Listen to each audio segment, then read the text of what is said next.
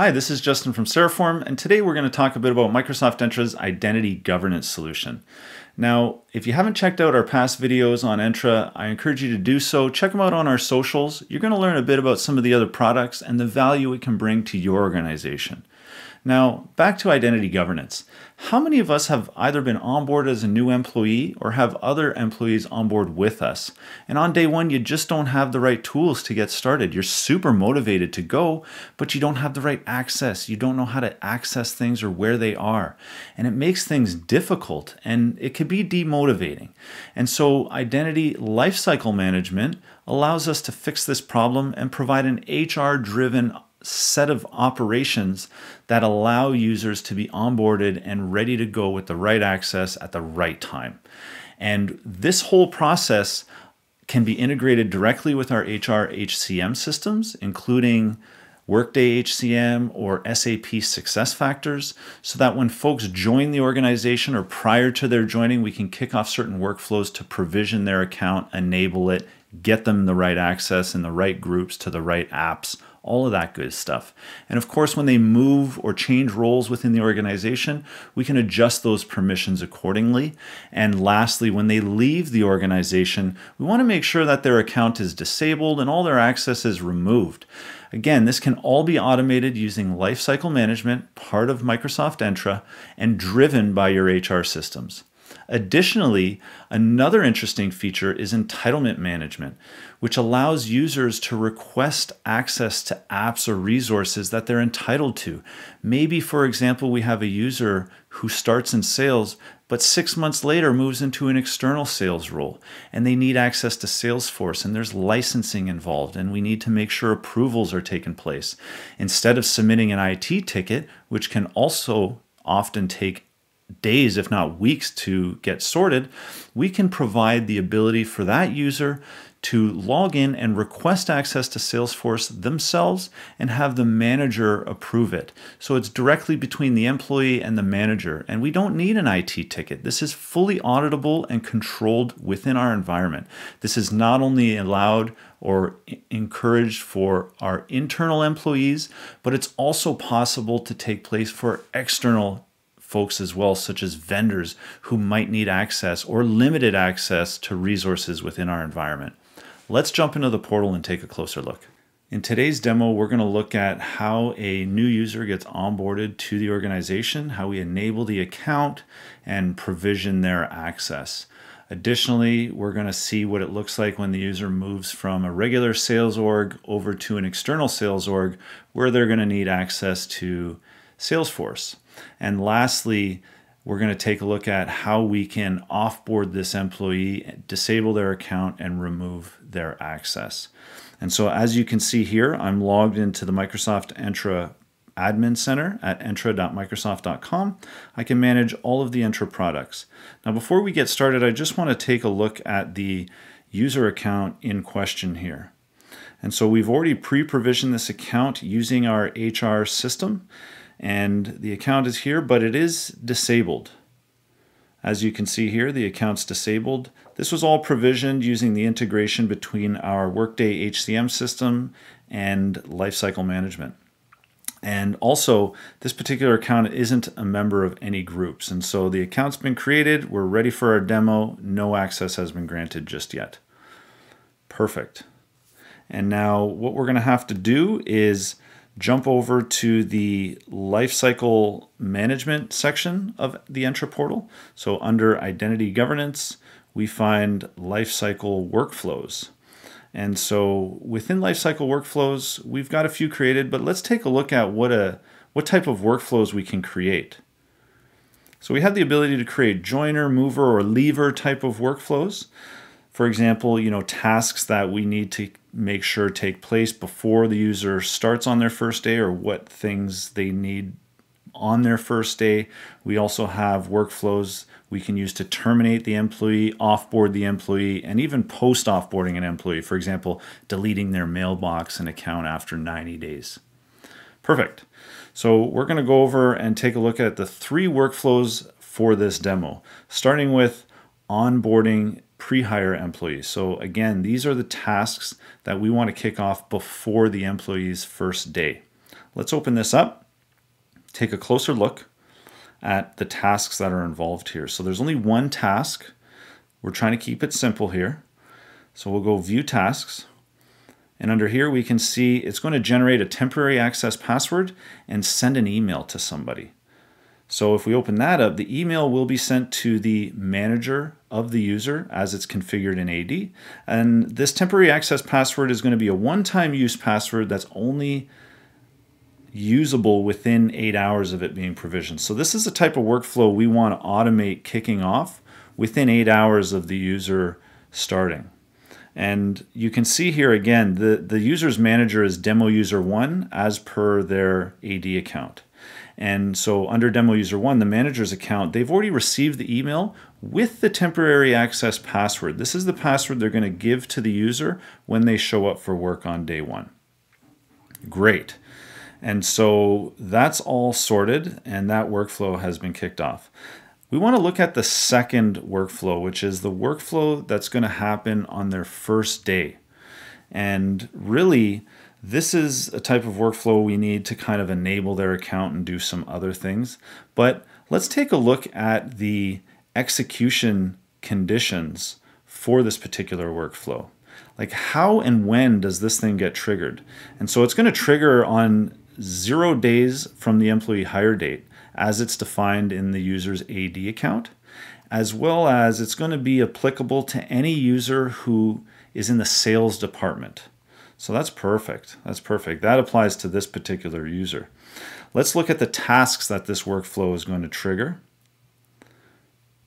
It's going to do 3 things. It's going to first enable the user's account, send them a nice welcome email, and add the user to some AD groups to give them the access they need to perform. Now, normally we would trigger this when the user starts on day 0, but in this case, that day hasn't been reached yet, so we're going to just trigger it on demand for the purpose of this demo, and we'll run that workflow. As you can see, it's completed. It's fairly quick, and all of those tasks should be completed by now. So let's go take a look at the user's account in AD to see how that's reflected. So if we find now demo user 2, we can see the account is now enabled, which is what we would expect. The workflow took care of that. And they've been added to the sales users group. So they have all the access that a typical sales department user needs to perform their job. So demo user 2 shows up for work, the manager provides the temporary access password, and we're going to go ahead and log in with that password to the user's mailbox, and we're going to look at for that third item, which is the welcome email. As you can see, it has arrived, and it's welcoming the user to the organization. Now we can customize this email for you to make it look and feel however you want, include links to any type of resources or documentation the user should be reviewing on their first day or first week. But that's all been taken care of in a single workflow. Now if we fast forward 6 months, the user gets promoted into external sales where they need to use Salesforce. If I try to log in to Salesforce as user 2, I get blocked. Access is denied. I don't have access to Salesforce, nor do I have a license to use it. And so I need to request that access. We're going to use entitlement management to fix this for us. But before we do that, I just want to show you the application as it's registered within Azure AD. So we've configured Salesforce in our Azure AD and configured it for single sign-on, SSO. And if I find Salesforce here, and I look at the users and groups that have permission to use it, we don't have anybody. So nobody can use Salesforce just yet. Demo user 2 must be the first employee within the sales org. I don't know. But they don't have access. And so we're going to flip over to entitlement management and use it to provision that access in a self-service way. So first off, we created a catalog. A catalog is going to contain the types of resources and extensions, if you will, that will be provided or leveraged when this access is requested. So if we look at the resources first off, we can see that we have an application, which is Salesforce, and a SharePoint site for external sales. I can add additional resources to this catalog, such as adding them to additional AD groups or more apps or more SharePoint Online sites. But for this demo, this is all they need. They just need to be a member of that group and have access to SharePoint. Salesforce rather. So now if we head over to custom extensions, this is where we can configure logic apps to kick off. Now this gets interesting. I've configured a logic app here to send a very custom email to the user welcoming them to Salesforce. I can create a logic app to do anything I like and trigger it as part of this catalog. Now these catalogs are configured with what we call access packages. So I've configured that catalog with this request Salesforce access package. This is the package that the user will be requesting. So let's take a look at the policy of this access package to better understand how it works, what are the conditions on which this thing is going to be provisioned, all that good stuff. So if I edit this, we're going to walk through this wizard together. We go over to the request tab, we can see that it applies to all users in the org. We can also make this applicable to external users. If you have external vendors who need access to your resources, we can make these access packages for them. It does require approval. The approval will be the user's manager, which in this case is demo user 1. And they need to provide justification. This has been enabled, all this good stuff. Next, we look at requester information. This is the type of information we are asking the requester. In this case, which region are you located in? Our Salesforce is configured for different regions, and so depending on which region you operate in, you need access to those specific resources. This is a required question that the user must answer when they request this package. The package, we can set an expiration date or time. We can set it to never expire if we like. We can also enforce access reviews to make sure that somebody is looking at the access that's been provided by this package on a regular basis to make sure that those who have it, and those who no longer need it, we can fix that and clean that up. Next, we're looking at custom extensions. These are the stages on which this access package takes. And so when the assignment is granted, when the access package has been approved, we want to go ahead and send a welcome email. We're using that logic app that I had created to send that welcome email. Perfect. So now let's log in as the user to request this access. Now, instead of logging into an ITSM system, we're going to actually log into myaccess.microsoft.com. We don't have to submit a ticket. We don't have to wait for approvals. And that could take weeks before I want to get started now. And so under here, I can see all of the access packages that are available to me. So we're going to go ahead and request Salesforce access. This is that same access package we were just looking at, which is going to give me access to the Salesforce app. I specify my region so that it can provision the necessary Salesforce access there. And my justification is I'm hungry for more sales. Very eager to get started. So let's go ahead and submit that. And at this point, this user's manager should be receiving an email indicating that I've requested access. And so there's that email right there in their inbox. And we can see all the details surrounding this particular request. I'm going to go ahead and approve this for the user. Now, this is going to take me into myaccess.microsoft.com again, but this time I'm going to log in as demo user 1, which is the user's manager. And from here, it's going to take me to the approvals section where I can see all pending approvals that I need to look at. So demo user 1 has requested Salesforce access. Let's go ahead and approve that. But before I do, I want to understand a little more details around this particular request. So that I'm giving it Salesforce access. They're hungry for more sales. That's awesome. And the package details, what's it going to give them access to? Okay, Salesforce as a standard user. Perfect. I'm okay with that. They need that. And so I'm going to go ahead and approve this. We'll give a reason just so that we can audit and report on this later if need be. So I like their attitude.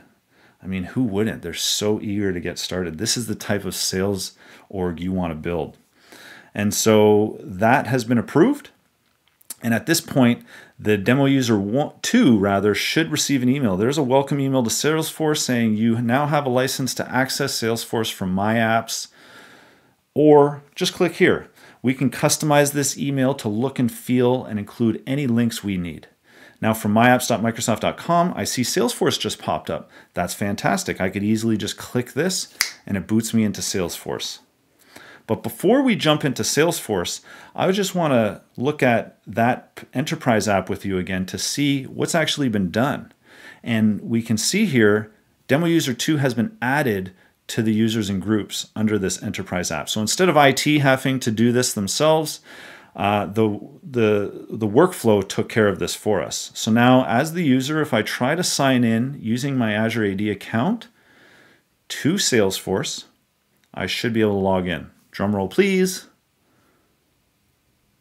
There you go. It's now logged me in to Salesforce, and I have access to the Northeast region set of resources within my Salesforce environment. It was all provisioned automatically using workflows between the user and their manager. Great. So now that was entitlement management. Shifting back to lifecycle workflows, we're going to take a look at the last workflow just to end off this demo, offboarding an employee.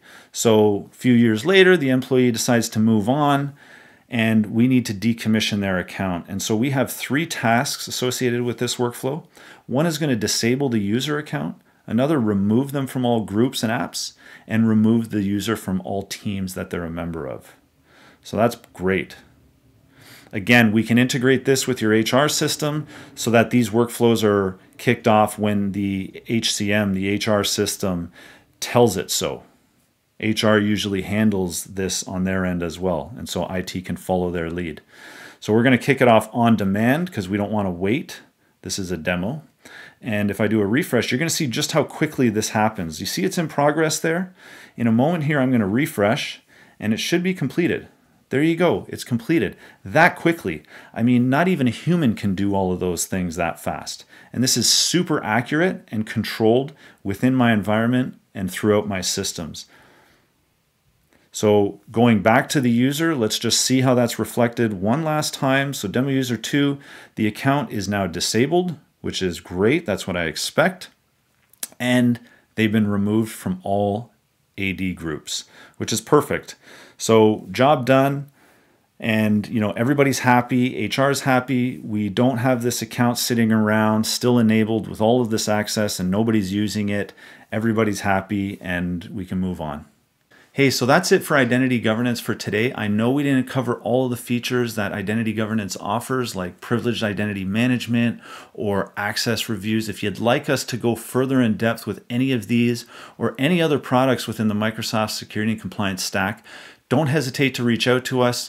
Leave a comment below. We'd even be happy to host a custom demo or workshop within your organization that matches your needs and demonstrates the value that your industry or your organization can get out of this. Again, follow us on Twitter, LinkedIn, and YouTube to stay tuned with all upcoming demos. Until then, stay safe and have fun.